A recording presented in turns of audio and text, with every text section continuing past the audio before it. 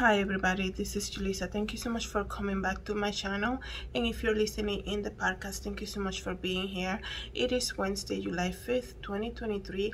I'm here to do a follow-up video on the Rudy Farias disappearance and Rudy Farias has been found video that I did previously, because this case has been getting the story has been changing a lot. There's a huge update, and I gotta say, on the previous video that I did, I was being so thankful that he was found, and which is still, I still believe that it's great that he's out of captivity, even if he wasn't held by strangers.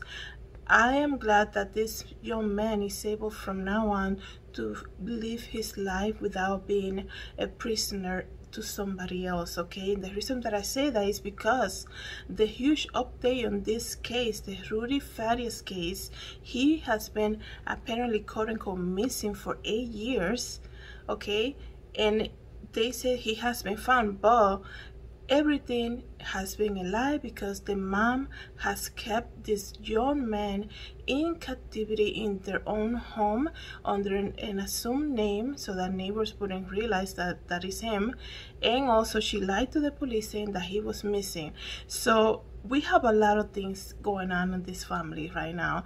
I have to say though that it's almost like when you hear a crazy story like that, you know that somebody here in their family circle did not heal from the accident. Like I said in my previous video, Rudy Farias lost his brother in 2011 due to a car accident, and they say his brother was best friends with him. He was only, I think he was 10 years old or something like that.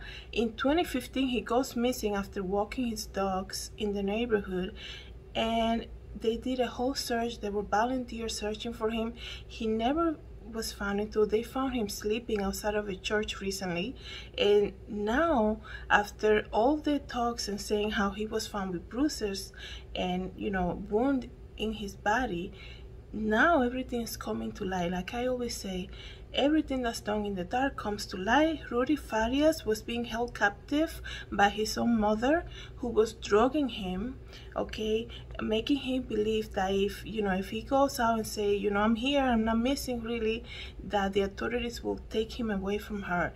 Like I said, people that don't deal with big trauma situations in their life, when it happens, eventually it becomes something bigger. The loss of a child, I'm not a mother, never been married, nothing like that, so I wouldn't being able to even explain it to anybody, but I can understand from hearing other people's stories, a very traumatizing situation. So you look at a mom, perhaps, and I'm assuming she's a single mom, because I don't think one person will be okay with her keeping him. They are lying to everybody else, right? So especially single mothers, this is why marriage is so important to raise children. They see their children as this kind of life bigger than love codependency. Is like, if you leave me, I have nobody else, right? And you have to understand, this mom already lost one son, so you can sympathize with her in just that part, that the fact that she kept him hidden for all this time tells you that she never recovered from losing that other son that she lost to a car accident. Besides that, what she did is horrible, okay, to brainwash Rudy Farias for so long. Lying to him. They said that he was definitely drugged. When he was found, he wasn't even able to communicate fully to anybody. A 25-year-old man, I can understand. You see people sleeping, you go to big cities, you see them sleeping, by the train, whatever, right? But they're still able to speak, right? To see that he wasn't even able to fully communicate, that tells you that the mental abuse that went on in this house is visible because of what Rudy has shown in his communication skills and in his body, about having open wounds and having blood in his head and all of that. Something crazy went on that house for 8 years. I wonder, where are the cousins, where is the family, where are the Christmas reunion?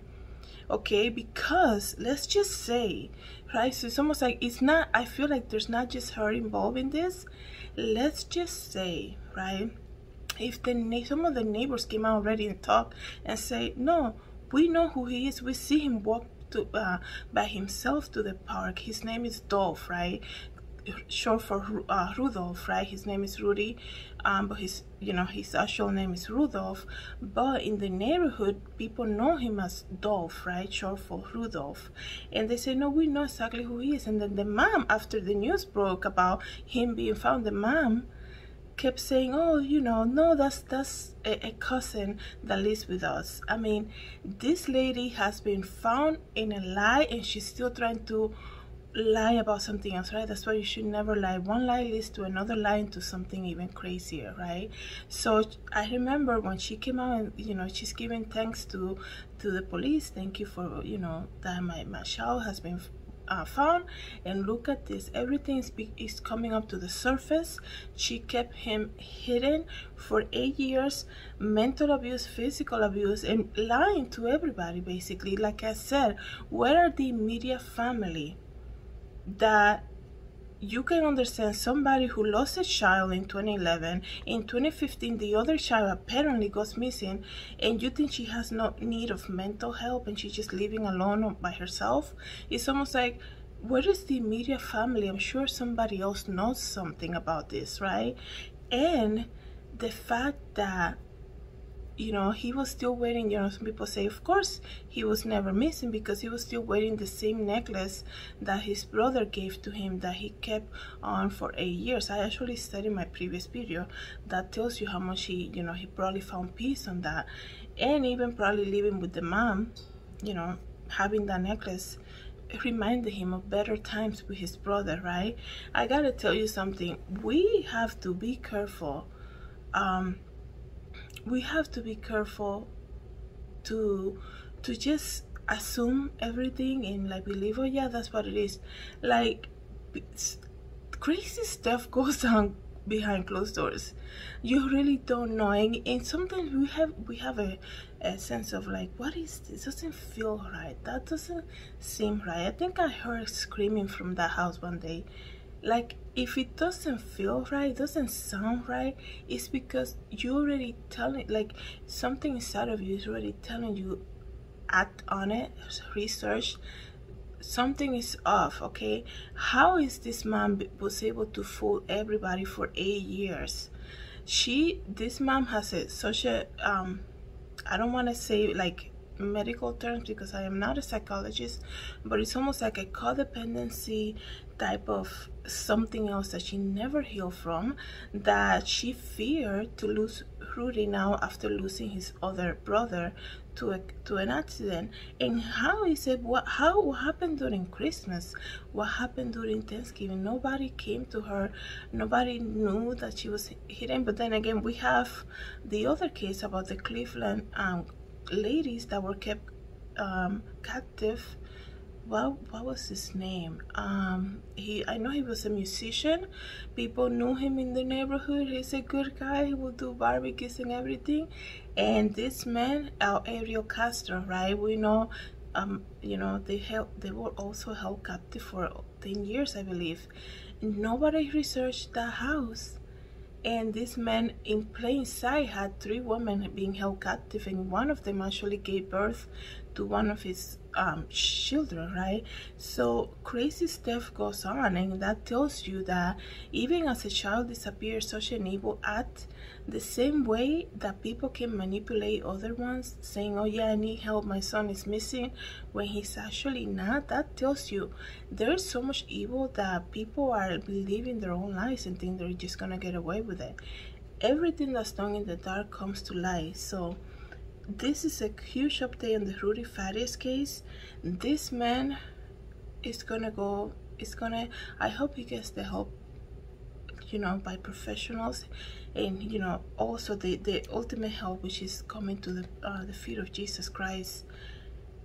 What he went through, not even that, dealing with the loss of his brother, like 4 years before he went missing, quote unquote, and being told that don't call the police because they're gonna come and get you and take you away, then you never see me again. That's probably what would have happened too, because she lied to the police. She lied to everybody. She made it seem like he was missing when he was actually not. So let me read this article to you guys briefly, okay? Neighbors say missing Texas man found 8 years later was living with mom in Houston. A Texas man found alive more than 8 years after he was reported missing as a Houston teenager, but neighbors say Rudy Farias has been living with his mother for years. The National Missing and Unidentified Persons System said Rudy Farias was last seen on March 6, 2015. Before the Texas Center for Missing and Houston police say he was found wounded Thursday outside of a church. He was 18 years old when he vanished after walking his dog in a neighborhood. Farias' mother, Jani Santana, told local news that someone called the police after finding him unresponsive outside of the church. I'm sure she freaked out when that happened. I'm sure when somebody was like, I wonder how he got to the church. She was discovered, you know, that someone called the authorities when he was found unresponsive. He had cuts and bruises all over his body and blood in his hair. What does it say here? Hold on. Excuse me. 8 years after he was reported missing, Houston, Texas man was found alive injured. He used to come in my garage, chill with my cousin's son and daughter, neighbors said. So the neighborhood knew about him. And here's the thing, like I said in previous video, your neighbor, they know you. Even you might not even talk to them. If you live in an apartment complex or like even like in a neighborhood where houses are within proximity, not too far away from each other, they know what time you leave, they know what time you come out, all of that stuff. They know, you know, they know what car you drive, all of that stuff, right? So the neighborhood, you always have to, that's why people, when something happens, they go door to door, because the neighbors, they know. Okay, they know. Like, look at the Chris Watts case, right? The neighbor knew and provided so much information. He's like, he never parks outside. Like, who would think of look at something like that? Your neighbor, right? They know where you park. And when they see you not doing your routine, they're gonna know there is a change, right? And it's nothing wrong with that, right? There's a reason why people have attention to stuff like that. Look how much he helped the Chris Watts case, right? So he used to come in. Okay, Keisha Ross, who lives in the same street as Santana, Rudy's mom, according to the civil court records obtained, said that she fed Rudy Farias will hang out with her family often. He used to come in my garage and chill with my friends and cousin. Ross said that he's known as Dolph, which is short for Rudolph, and they haven't seen him in weeks. So he either hadn't got into an argument with the mom and left, or, you know, maybe she decided, the mom, that it's time for him to be free. Something happened weeks ago that something different was done, right? For 8 years in captivity by your own mother, some pattern was changed that make him, you know, come out of, you know, hiding, and not hiding, you know, voluntarily, right, obviously, but hiding from his hiding spot, right, and being found at a church, out of all places, outside of the church, right? Houston police said that family contacted investigators into 2018. The family said that Farias was staying on the property in one of the family members. So that's what I'm saying. What is the immediate family, right? One of the families contacted the police in 2018 saying that Rudy Farias was actually staying with some of the family members. So what happened to that report investigation, to that police case? So I would say, how come, where's the immediate family, right? Even if you live far away, you still have people that come and check on you, or, you know, and call you and come and see you for holidays. So I was wondering, where's the immediate family? In 2018, one of Rudy Farias' family members reached out to the police and said, hey, he's actually living with so-and-so. What happened to that report? Like, do people give up on missing children so fast? Is that what that is? So I hope that the whole investigation comes out and to know who actually reported that, right? They said that the detective went into the residence but didn't find him there. That were allowed to access. Are you serious? It says here. So after that report was done in 2018, excuse me, the family went to the residence where they were allowed access to. Okay, because you are investigating a case of a missing child, missing person, whatever. You have a good tip from a family member out of all people. It's not like a stranger, right? You get a good tip from a family member saying, hey, it's actually there. She is lying to you. And you're only going to check the places where you are allowed to check, right? You are the authority. You have a big tip. There's an open missing persons case.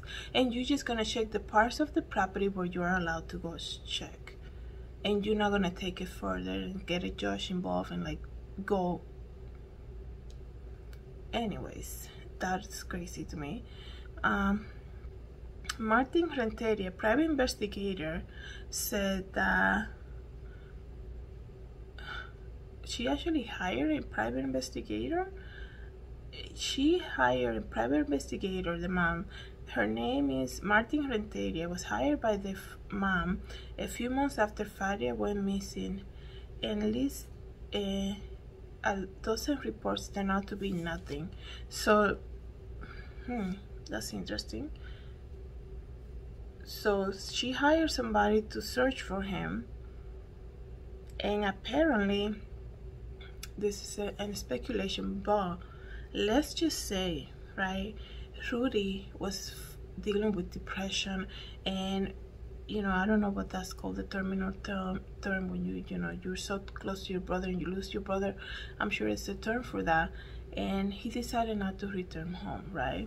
18 years old, he's an adult. He's like, I'm not coming home, whatever, right?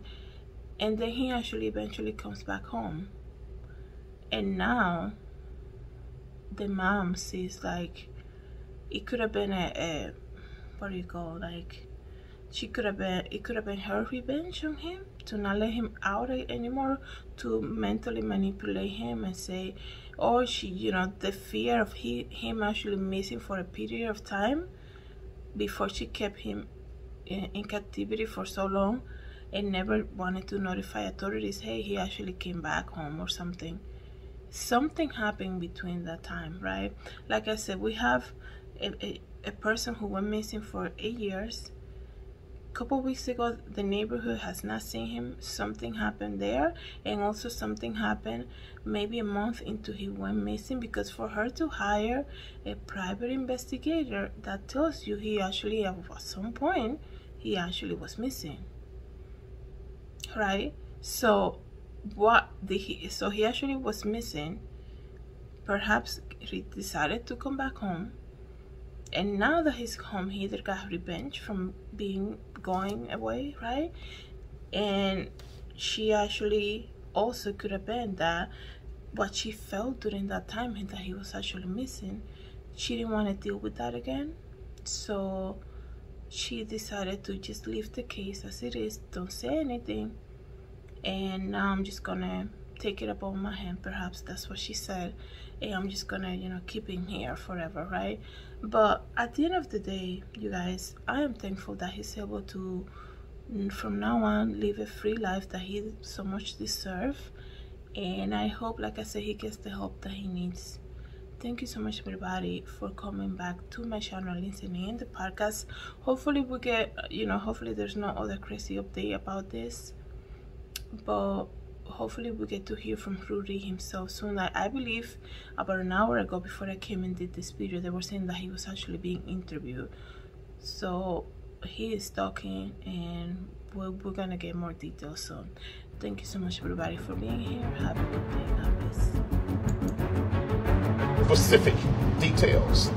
This is a man in his mid-20s. People might wonder, why not run away from this situation? Why not get yourself out of it? Did he give you any explanation about that? I honestly believe, based on what he said, she was drugging the hell out of this man. And she convinced him that he was in trouble for initially running away, and that law enforcement wanted to arrest him and put him in jail for running away. She had convinced him. What was the story? Because she had come up for initially running away, and she gave this boy serious drugs.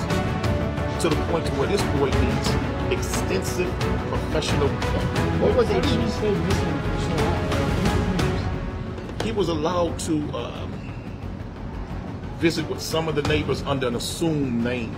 She believed that after so many years, people had forgotten about the case, and that under an assumed name, and convinced him to use that name, nobody would put two and two together. And he never told any people that he was happening? Never told anybody what was going on.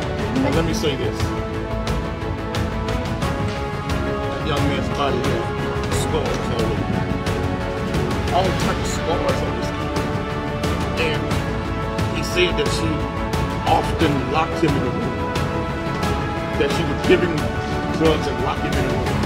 And there's a whole lot of mental health issues that I believe induced because of the drugs that he took. Hi everybody, this is Julissa. I'm here to invite you to my podcast, Julissadesigns, and it can be found on Anchor, Apple Podcasts, and Spotify. You can join me every day as I make episodes of the latest news, real life stories, and I also share my favorite Bible verse. Hope to see you then. God bless. Everybody, this is Julissa. Thank you so much for coming to my YouTube channel. Please don't forget to subscribe and hit the notification bell. And if you want to know more about me, you can always visit www.julissadesigns.com. Have a great day, everybody. God bless.